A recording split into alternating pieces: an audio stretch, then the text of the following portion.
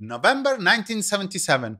Peter Gabriel had just finished touring to support his first solo album, and he was already back in the studio. He had talked at length with his friend and guitarist Robert Fripp while on the road, and they had ideas for Gabriel's new album, one that could prove much more biting and focused than its predecessor. Because at the end of the day, Peter's debut was fine, but all over the place. Now that Gabriel had proved that he could be a convincing songwriter, it was time for the next step: find his own voice. It was time to create a synthesis of the new tendencies in music that Peter found exciting.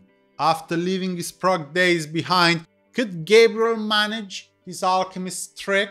Hello Topatters, this is Simon Mas, your friend with a master degree in music and a passion for our good old Pete.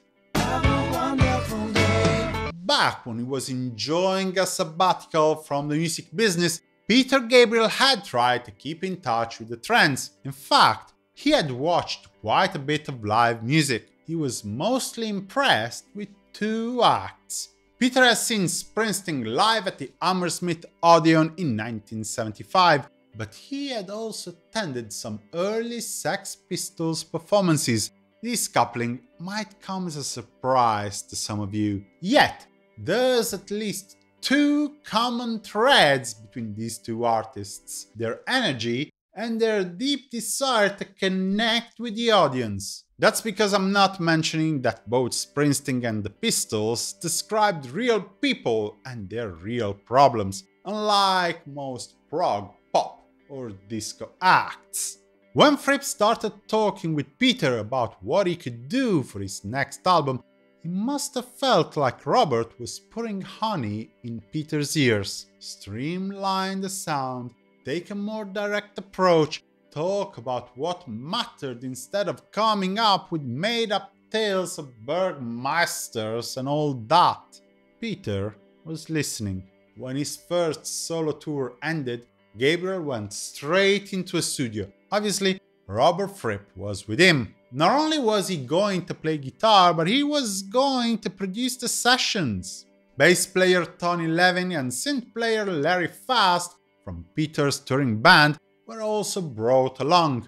Add drummer Jerry Marotta and guitarist Sid McGuinness to the mix. And most importantly for Gabriel, Springsteen's keyboard player Roy Bittan.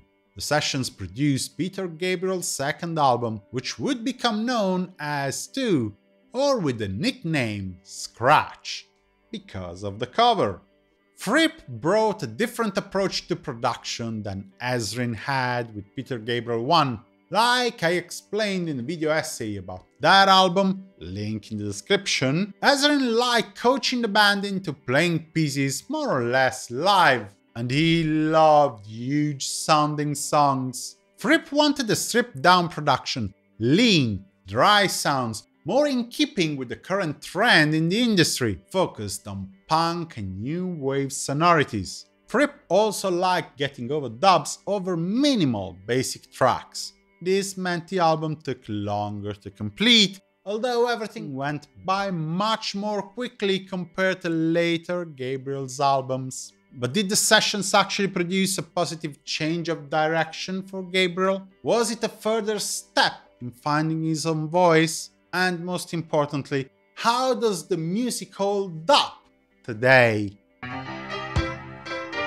Before getting into my thoughts about the music, I need your help. If you like this video this far, please put a like to it. If instead there's something you don't like, or if you hate my guts, please drop me a comment. If you just dislike the video, I will have no clue on how to improve my content. Thank you for helping me produce videos you'll actually like. Back to the music. Scratch is a big change for Peter Gabriel. Definitely a step toward the approach characterizing the rest of his career. Some prog elements are still present. The quasi-mythical storytelling is the biggest one, but these are much more in the background than in Peter Gabriel 1, and everything in Scratch sounds fresher to today's listeners than Car. I have to admit, there are low moments. DIY, for example. The chorus is so repetitive and bland that spoils the song for me.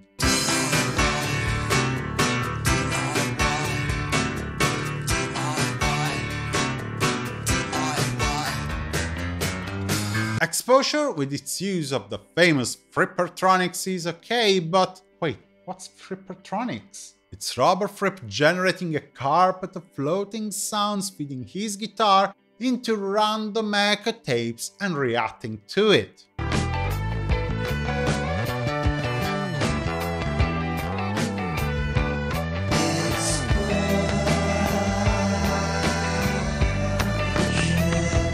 Exposure is okay, but a slower build-up would have made it better. As it is, it sounds like a short dub/meditation piece. Perspective is laudable for its message about nature, but it's a bit of a filler.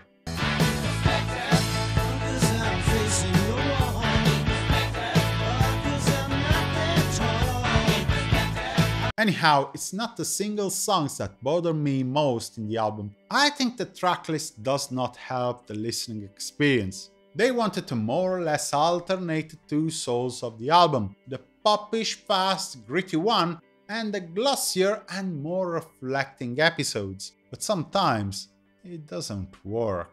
I told you how I would like Exposure to be longer. Perhaps that wouldn't be necessary if the atmosphere created by Indigo hadn't been broken by Animal Magic. What are the high points then? On the Air, for example. A really strong start for the album. Gritty, powerful, with vivid imagery.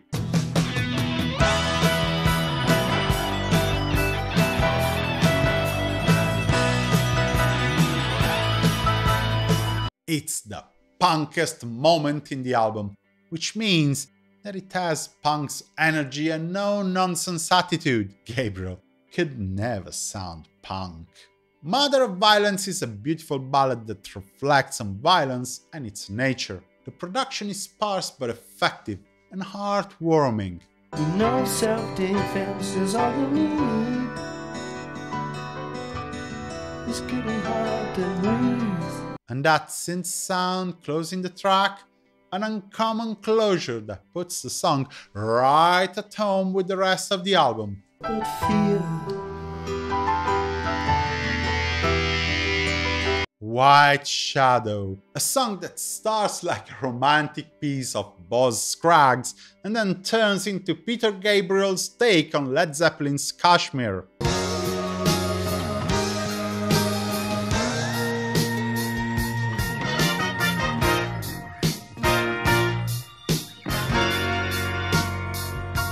But the thing that strikes me most about the album, it's the recurring theme of the lyrics. The songs all talk about stranded people, people unable to find their place, facing death, violence, fear, failure. I think Gabriel simply followed Springsteen's and Lydon's direction. The feel of personal uneasiness we find in Peter Gabriel 1 lyrics is now directed to life choices, society, social connections. Gabriel's lyrics reflect the turmoil the West, and England in particular, was facing at the end of the 1970s.